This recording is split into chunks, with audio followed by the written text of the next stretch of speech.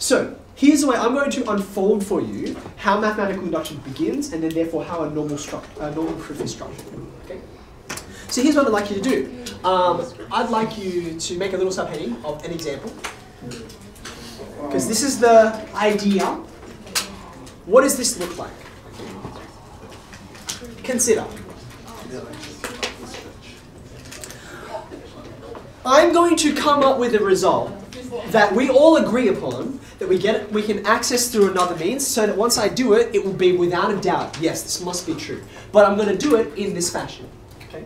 So I want you to consider this series.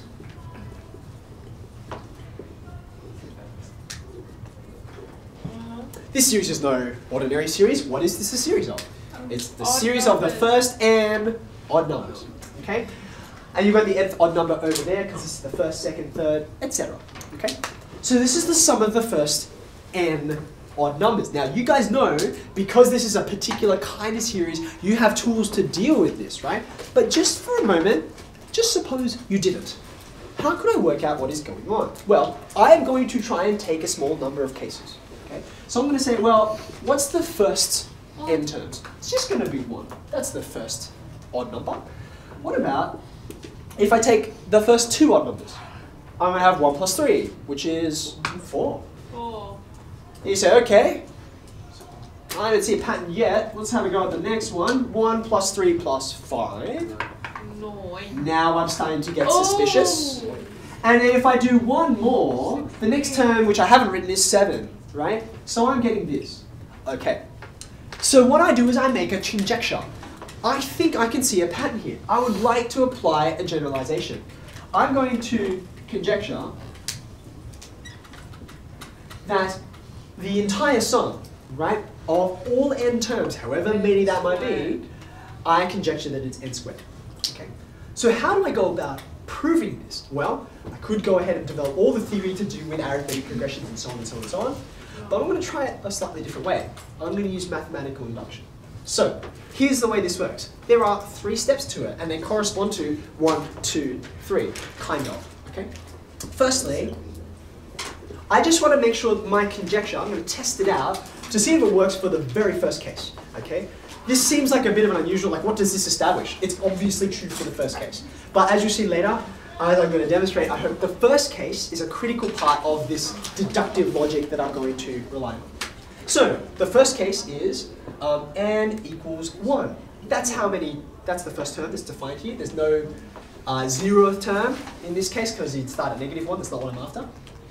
When n equals 1, the left-hand side of this, right, this thing here, is 1 plus, now where do I end? 1. Well, the answer is the last term is 1, okay? So the left-hand side is just 1. Okay?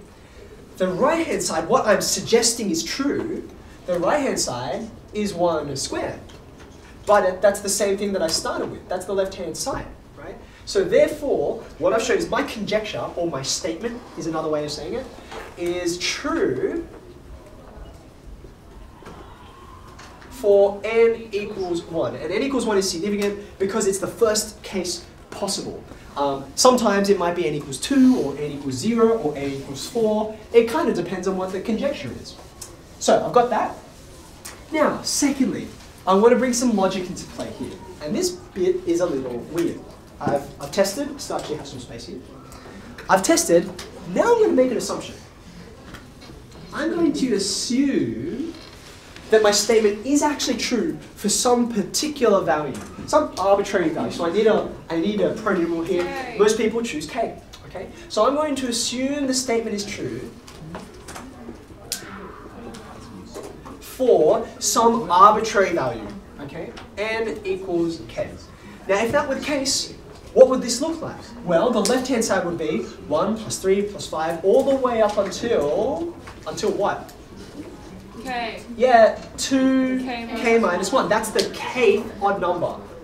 2k minus 1. What will the right-hand side look like? K squared. Yep, there it is. That's what I'm substituting in.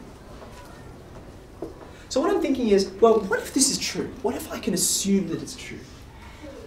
On the basis of this, here comes the logic, right? What I now want to prove is that if it's true for this value, I think I can use logic, deductive logic, to prove that it's true for the next statement, which is the k plus 1 statement. So I'm going to try and prove now that the statement is true for n equals k plus 1. Okay? This is what I'm going after. Okay? So I'm about to write something that I don't know is true yet. So I'm going to write this. RTP, required to prove. Now, what would the left-hand side look like for k plus 1? It's going to start the same way. Do you agree? It's still going to go 1 plus 3 plus 5 and so on. Where will it end? Now, remember, the kth odd number is 2k minus 1. How do you go from one odd number to the next? You're always adding 2, aren't you? Right? So if this is the kth odd number, then the k plus 1th odd number will be this plus 2. Do you agree with that? That's 2k plus 1, right? Okay, now I'm about to write that down, but for reasons that will become clearer in a second, so my deductive logic will make sense, I'm also going to include that term. Because the kth odd number is also in my series. Do you agree with that? And then here is the k plus 1th odd number. You can apply that logic to get 2k plus 1. Alternatively, you could have said, where does this come from? It just comes from putting k plus 1 into the last term, right? That guy is 2k plus 1, take away 1. Do you agree? Like that's 2k plus 2, take away 1, which is 2k plus 1. Are you happy? So I could have thought about it, oh, it's just 2, 2, 2, 2, or I could just put it back into the formula I started with. Okay, that is the left-hand side. What's the right-hand side? According to my conjecture, what does it look like? Yeah, it's that. Oh, and then that's all? Okay, alright. So, this is what I already know to be true. This is what I'm assuming, right? I don't know whether it's true or not, but I'm like, what if it is? Okay? And this is what I want to try and prove. So just like every other proof you've ever done, I'm going to start with the left-hand side. It looks like this. So you could just copy-paste. That's a plus. And you'd get this. Now, here's the cool thing though. Remember, over here we assumed that it's true for n equals k. Like, that means that all of this stuff should be k squared. But I have all of this stuff in this line I'm trying to prove. Do you see that? Right? Look, here it is. Right there. That's all of that stuff in my assumption. So I'm going to do a substitution. All of this vanishes down into k squared, if my assumption is true, plus the k plus 1 odd number. Okay? Now, because I've just done something here that's like, where did that come from? Answer, it came from there. We say, by assumption, that didn't come from nowhere. It came from a statement I made. But look at this guy. What is this guy? It's a perfect square, right? It's the thing I was after. It's the right-hand side. Okay? So, if it's true for if it's true for a term, right, whichever one I want, then it will also be true for the next one. If it's true for this one, that means it should be true for the one after that, and true for the one after that, and on and on and on. Okay? But, and here's the clincher, right? Where did I start? Where did I start? I started and said, hey, you know what? My conjecture is true for the first allowable value. This one here, right? So now if I put in, if I said, well, how about k equals 1? What does this mean? If it's true for k equals 1, it'll be true for k equals 2. And then if I put 2 back in here, if it's true for 2, then it'll be true for 3, and on and on and on. Okay? So what have I established? Therefore, the statement is true for n equals k plus 1 if, and only if, it's true for n equals k. Because I kind of assumed that as I went. Okay? So just look, right? Now, unfortunately, or maybe fortunately, I don't have an infinite series of dominoes, okay? But what I've just established is I picked out any domino, right? And I said, well, how about that one? Okay? If I can make that one fall, then according to this deductive logic, the next one should fall too. And the next one after that. And the next one after that. But then I've gone ahead and said, right at the beginning, guess what? I can push over the first domino, the n equals 1, or n equals 0, or whatever happens to be the first value, right? So, hopefully my deductive logic was good enough.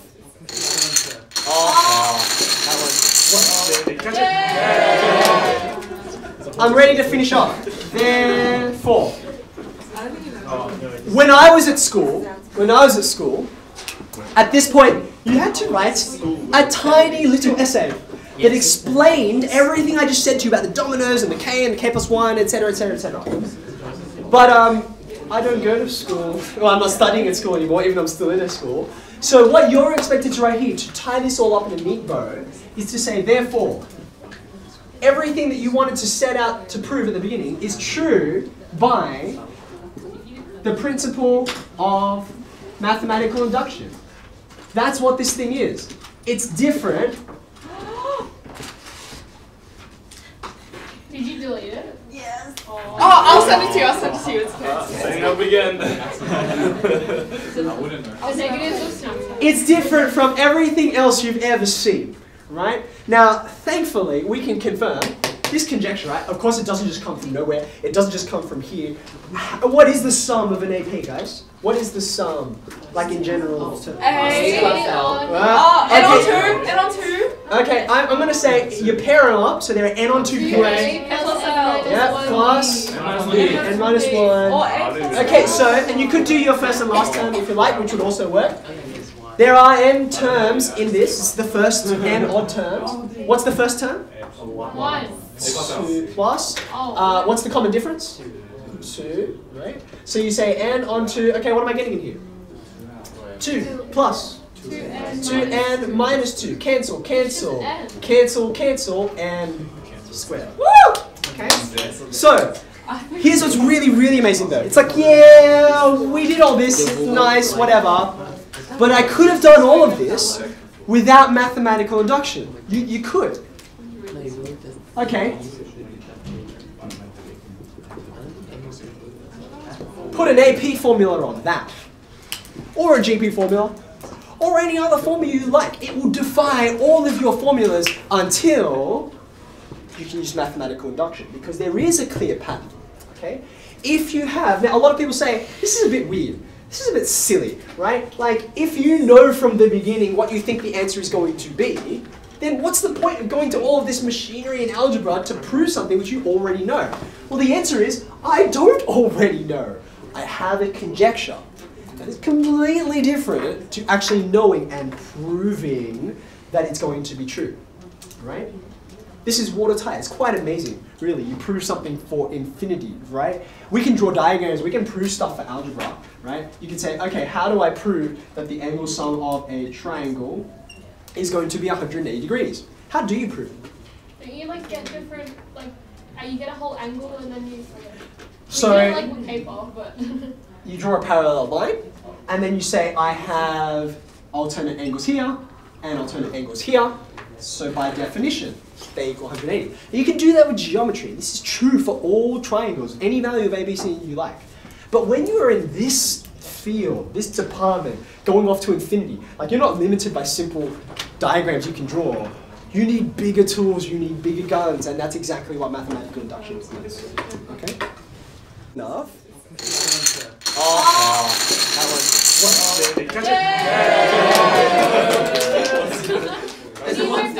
This is incredible. Unbelievable.